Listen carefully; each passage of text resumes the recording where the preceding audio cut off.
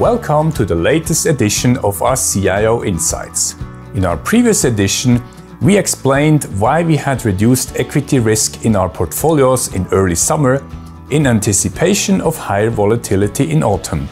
The flash correction in early August, triggered by an unwinding of carry trades and concerns regarding the US economy, showed that our more defensive and balanced strategy was appropriate.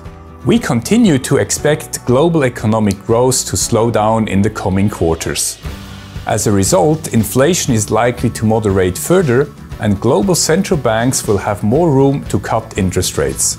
We expect several rate cuts in the US, in Europe, and also in Switzerland.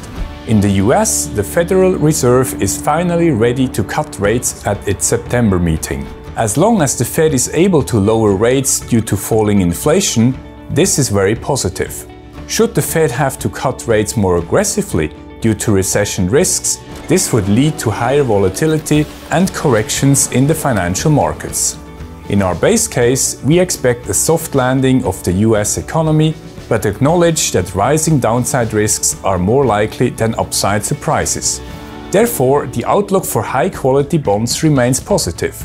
While bonds are likely to trade in a range during a soft landing, they would rally strongly in case of rising recession risks. As central banks are now lowering key interest rates, more capital could find its way back into higher-yielding bonds. In the event of a soft landing, credit risk premiums should remain low, and high-yield bonds in particular should outperform the other bond segments in terms of returns. Within equities, there will be new winners and losers as central banks have embarked on a new rate-cutting cycle. Some of the smaller companies in particular are likely to benefit from falling interest rates, as they are often more dependent on external financing. We see an interesting backdrop for stock pickers and expect an outperformance of active investment strategies. Overall, we maintain a broadly neutral positioning in our portfolios. Volatility is likely to remain elevated due to recession worries, which are likely to rise temporarily at this stage of the economic cycle. Also, the US election could lead to more uncertainty in the fourth quarter. As a result, we might see many tactical opportunities in the coming months.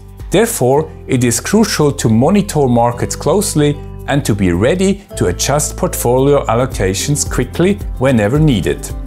Thank you for your interest in our update, and good luck with your investments.